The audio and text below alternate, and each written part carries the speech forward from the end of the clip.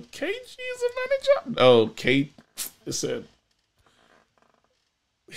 You know, I actually got my FA level 1. Like, I've got my certificate. Like, I got my badge. I was supposed to go out and do my level 2 because I used to coach a girls team. Just stuff you didn't know about me. I remember taking the girls to play Fulham. Bruv, we got beat up. We got hurt.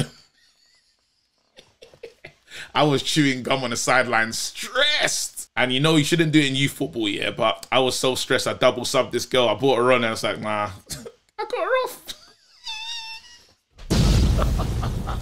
I said, do me a favor, please. Get out of here. I did. I had to get her off the pitch. What was the score? Against Fulham? Bruv, it was 9-2, you know.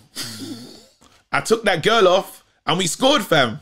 So, I think it was a good decision still.